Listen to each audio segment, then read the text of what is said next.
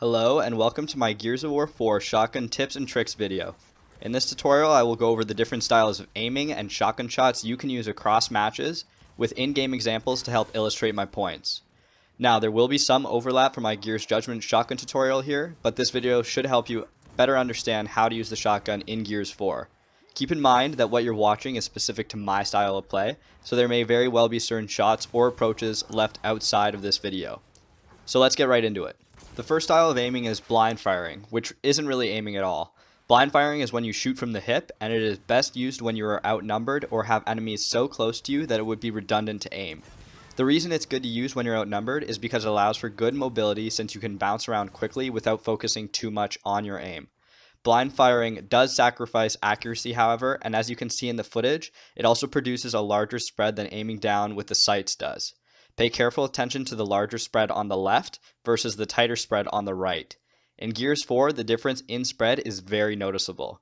If you're in a shotgun fight that is more than an arm's length, aiming down the sights will reward players who land their shots with a tighter spread, and hence you will do more damage. This brings us to the second method of aiming, which is pop shotting.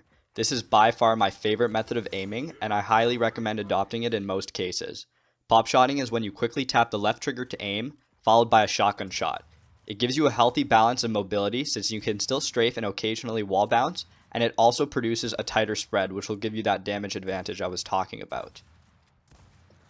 Now I want to quickly dive into some in-game examples to show you just how effective it is. Notice in these clips how I'm just tracing the enemy players and landing very strong shots, and the distance is not much of an issue whether or not they're super up close or super far away. It's still easy to land shots, and that's partly why I love pop shotting so much. It is just a good go-to medium when you need to make sure that you're landing shots, producing damage, but also not so slow around the map like you would be with hard aiming, which is the next style of aiming we're going to go over. The last method of aiming is hard aiming. Hard aiming refers to situations when a player holds the L trigger to aim for an extended period of time. This is useful when you have a lot of time to land a shot. It makes you extremely immobile, however, and you will find that this style of aiming is not used often. In the examples that you're seeing, I have a lot of time here, so I just take my time, hold the L trigger, and aim to finish off the kills. It's also important to know that in Gears 4, lefty hard aiming is alive and well, and very effective in certain circumstances. To lefty hard aim, take cover and have your character look to the left, hold the L trigger, and pull off of the wall, and you've got it. This is great for landing shots while you're concealed when right-hand advantage is not an option. Here are some in-game examples where you actually see me getting a few kills thanks to the lefty hard aim, just showing how useful it actually is in practice. Now on to some of the types of shots you can take. The first shot, and perhaps most useful one in my opinion, is the flick shot. Flick shotting is a defensive move that allows you to quickly get off a shotgun shot, immediately followed by slipping into cover. To perform a flick shot, you simply pull off of a wall that you're taking cover on, take a quick shot, and slide back into cover. You can do this from either side, left or right, but I find it most effective when the enemy player is to your right because that is where your character naturally looks to. Notice from the enemy player's point of view that the player who is flick shotting is really hard to shoot back at. And now, in the example you're seeing, if you're having trouble with your flick shot and you're finding that you're hitting the walls, find a wall, pump an active out, and just try to get a feel for where your shot is landing because you want it to land on the right of what you're seeing and not on the wall. And what this involves is making sure that your camera is more so to the right than to your character. Now here are some in-game examples where I actually use the flick shot very defensively and you can see just how effective it is. In this example, you see I get myself into a little bit of trouble here and I slow it down, and you see that by flick shotting, I concealed myself perfectly, got off a shot, and even hid from this other character with enough time to recover. The next shot is the infamous shotgun roll. This move has received some bad rep in the past, but I believe it to be one of the most effective moves when it's mastered properly. Shotgun rolling occurs when a player shoots and seemingly rolls in a direction at the same time. However, to perform this move, you will notice that you actually need to shoot first and then roll in the direction of your choice. This move's primary purpose is to either create or reduce distance between your opponents and yourself while still getting off shots. Notice in the examples that you're watching that I use shotgun rolling to quickly clean up kills, catch up to opponents who are on the run, and create distance between myself and players who are attacking me. Notice in this example that I'm about to shotgun roll back, which is basically insurance to make sure that if this player got off a nice shot, then I would be able to run away. In the clip you're watching now, I shotgun roll forward, which gives me just enough time to pick off the enemy player. And in the clip you're about to watch, I shotgun roll backwards in order to pick off a kill but create distance from my opponents and slip away. Next up is the peek shot. To peek shot, simply aim over cover, quickly fire, and return to cover.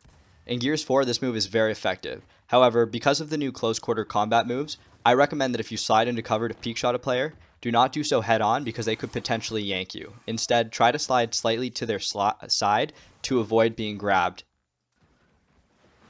Also take note that in Gears 4, you can look over cover at a considerable height and still land a very strong shot. This makes the peek shot extra effective if you have a height advantage, and you can notice from this clip that I'm hitting shots that you might think I otherwise would not have been able to. And here's an actual in-game example of me using this to my advantage, and something that I highly recommend that you toy around with online by yourself.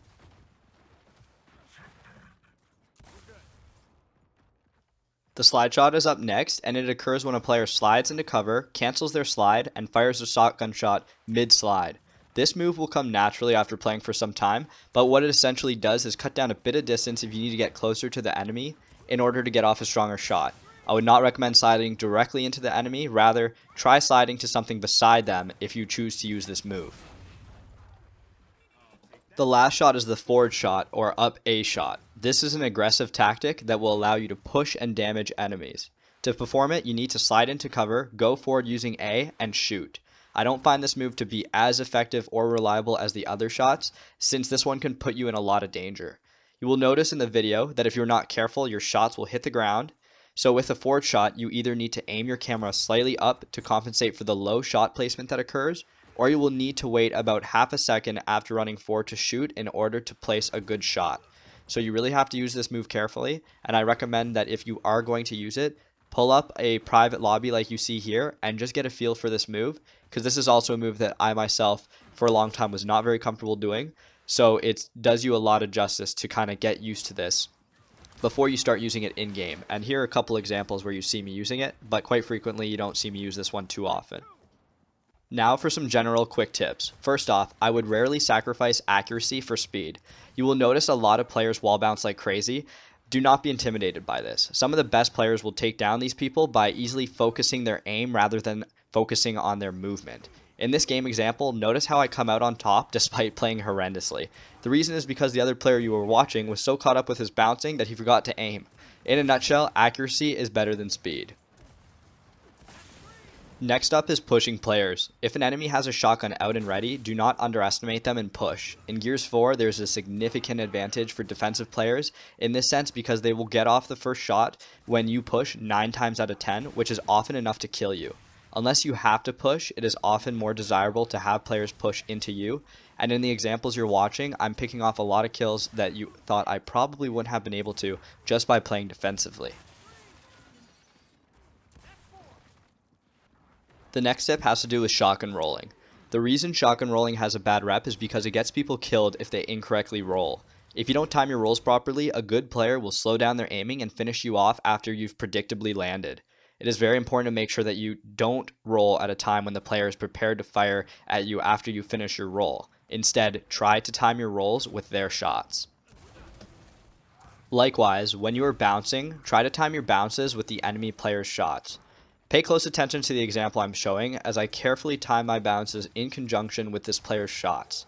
As a result, I get off a clean kill and I take almost little to no damage. The final tip has to do with distance. In shotgun battles, it is best to create distance when you are winning since it minimizes the chances of you getting taken out in 1 or 2 shots. Conversely, if you are losing or outnumbered and unable to escape, it is best to bite the bullet and cut down distance since you will need to get up close to finish off an opponent who has you weak. Essentially, you're trying to cut down distance if you're going in for those one-shot kills. So that's it for the tutorial. I hope you found this helpful, and if you did, I would really appreciate it if you could give me a like on the video. I hope you learned a thing or two, and if you haven't already, check out my channel for more tips, and of course, thank you very much for watching.